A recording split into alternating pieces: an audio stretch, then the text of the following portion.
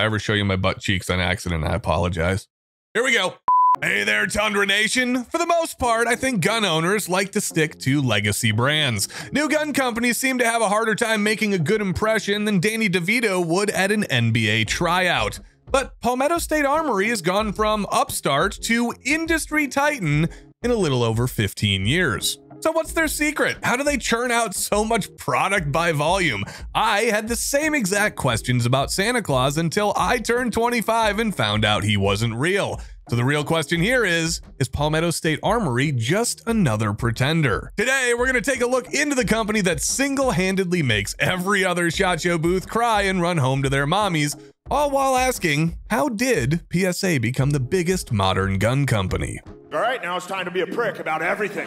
First reason, their fans are die-hard maniacs. PSA inspires the kind of borderline crazy devotion that you normally don't see outside of Warhammer 40K tournaments and Raiders home games. Go on social media and just try to ask what your next AR or AK should be. Unless you project Knight's armament energy, and since you wore a tap-out shirt with a Dale Earnhardt cap to your sister's wedding, you don't, the response will invariably be PSA.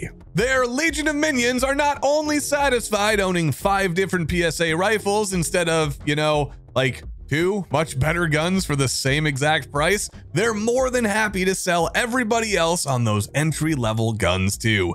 PSA devotees proselytize, or however you say that word, more than a Mormon missionary with a weekly quota. And this rabid fanboy army is the strongest amongst Gen Z shooters. Think about it. If you just graduated college and you'd taken up residence at the luxurious Chateau de la Mom's basement, well, you wouldn't have a lot of money left over after, of course, those Counter-Strike skins, anime Blu-rays, and, that special little sweetheart on OnlyFans will just make perfect wifey material someday.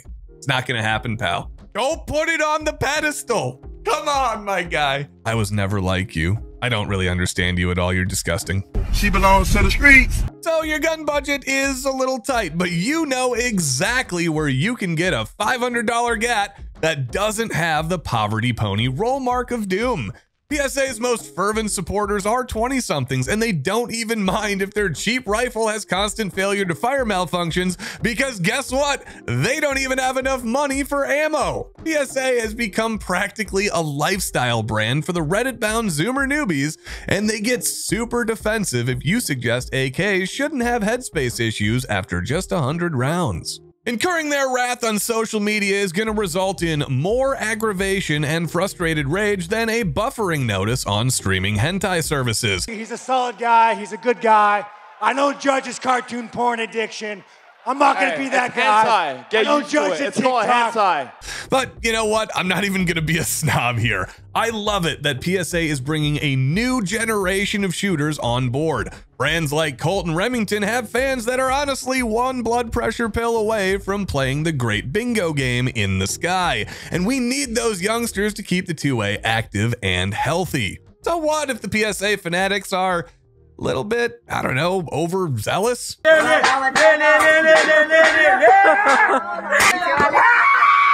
Passion like that is exactly what the gun world needs most. The second reason PSA is at the top of the heap, well, it's their guns are frankly the best poverty options.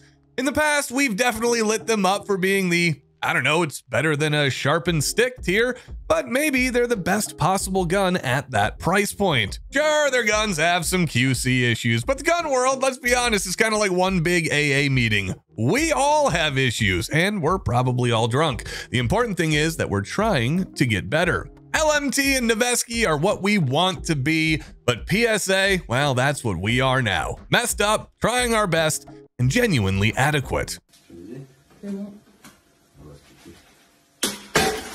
When Garand Thumb's AK-74 had a trunnion that wore out faster than a tissue paper condom, PSA made it right. They're not like one of those companies that's just gonna take your money and constantly disappoint you because they don't care.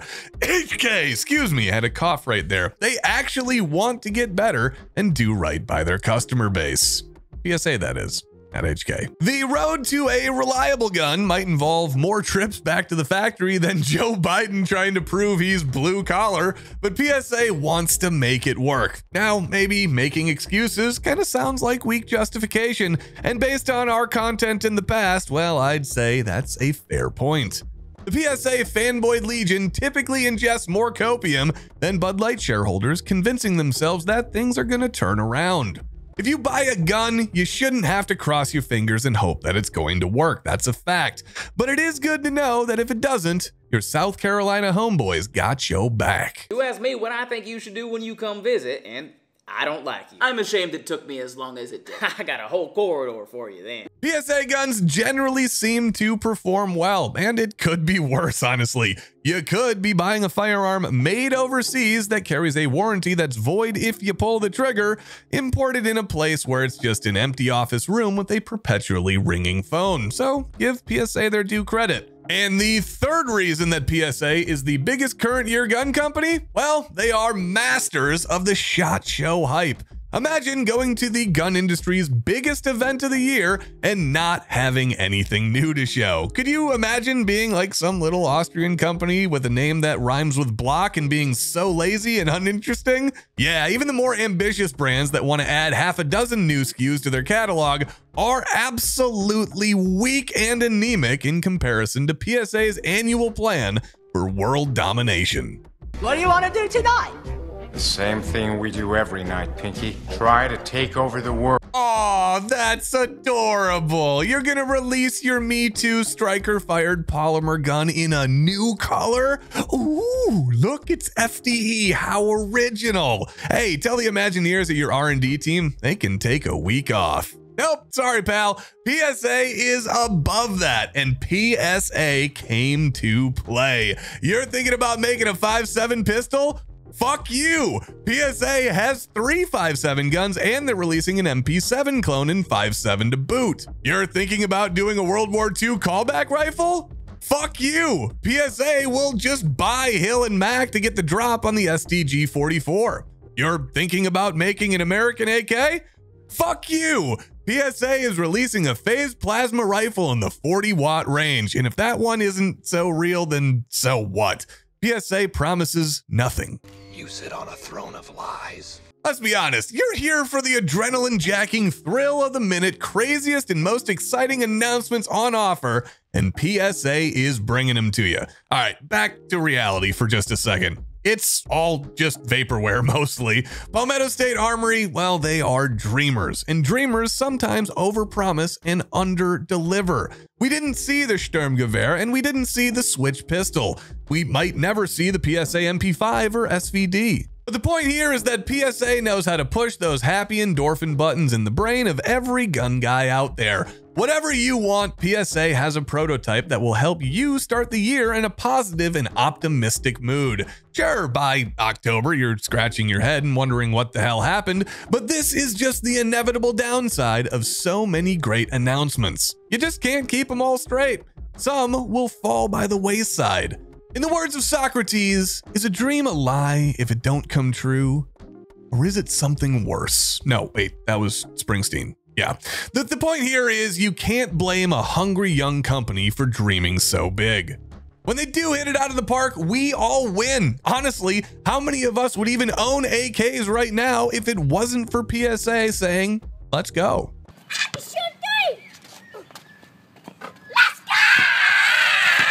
The fourth reason for PSA's ascendancy, a lot of us are just really poor. Gun guys are so poor when we take a walk in the park, ducks throw breadcrumbs at us. We're so poor, we eat cereal with a fork to save the milk. We're so poor that if we won the lottery jackpot, we would just break even. And no, these are not repurposed yo mama jokes. You're just imagining that. When somebody tells us we can get a brand new functional firearm for less money than a Biden administration trip to the grocery store, we don't ask questions like what grade steel are the barrel and BCG made out of. We just leapfrog over our desk, run to our wallet, and start punching in credit card digits as fast as we can. That is what you PSA fanboys do. Let's be honest. Don't do that, folks. That's not smart. I've got one up there too. PSA has stumbled upon the most ingenious marketing and production system of all time. Promise us what we want, sell it to us for a price we can't say no to, and then figure out how the heck they're gonna make it all work a year or two from now. Viva capitalism! Give us what we want and keep it cheap. We're just not snobbish enough to care about the social cloud of our role mark. We can't afford to be. Man, that sucks! Whatever real or imagined advantage you get from posting your $4,000 luxury rifle on Instagram, it's just not in the cards for us dirt farmers. Sure, we can somehow cobble together enough cash one day so that we turn around and we have 7 strip lowers, 10 assorted Magpul stocks, 6 barrels of various chamberings, an assortment of BCGs, and 12 complete fully assembled rifles. Plus so many mags and miscellaneous small parts, we literally can't keep track of them, but we are too poor to afford a Radian. Damn it. Actually, the truth is, shocking, we have poor impulse control. Parts are cheap today, whereas complex, high-quality rifles are expensive months from now. Even more shrewd than their pricing, PSA has tapped into the instant gratification mentality, and that's been their unlimited supply of dollars. You can buy a few parts here and a few parts there, and before you know it, you've spent enough money so that you could have afforded whatever upper tier rifle you wanted, but you just had to go and be Johnny Piecemeal, and now you've collected 1 million cheap parts like a kindergartner collects Happy Meal toys. Good job. PSA? Well, they're the free-to-play, pay-to-win mobile app that looks friendly up front, but massacres your wallet in microtransactions. I ain't even mad, to be honest. I have to give those geniuses a tip of the hat for their business acumen. Everybody over at PSA deserves a Scrooge McDuck-style swim around the money pit. And do a lap for me, by the way, because I just put a roast beef sandwich on layaway. That's how poor I am. Thanks, Obama. And the 5th and final reason PSA is absolutely crushing it, they are genuinely pro 2A. Look, everything we do here at Tundra is a little bit, or really completely, tongue-in-cheek. But we're totally serious when we say we love it when a company's top priority is arming civilians as a way to strengthen the Second Amendment. Yes! That's awesome! Believe it or not, there are gun companies out there that exist just to chase military contracts, and they maybe kinda don't care about US civilians' rights being infringed. PSA is not one of those companies. If every citizen across all income brackets is armed with scary, evil, full semi-auto assault weapons, then the media is going to have a harder time portraying them as solely being used by terrorists, and it sets an important precedent. Let me ask you a question. Are you familiar with the Supreme Court case, District of Columbia versus Heller? If not, go have an adult read it to you, and you'll find that the Second Amendment protects all firearms in common use by the citizenry. All AR and AK companies are helping, but I don't think that there's a company out there that's put more cordless hole punchers in the hands of Joe Lunchbox than good old PSA. Man, that's a good line. We like to have our roast, but tonight, we're gonna lift a drink, an imaginary one, to our friends in South Carolina for doing their part in the fight for the Second Amendment. Enjoy those affordable guns and make sure to subscribe, folks. Cheers.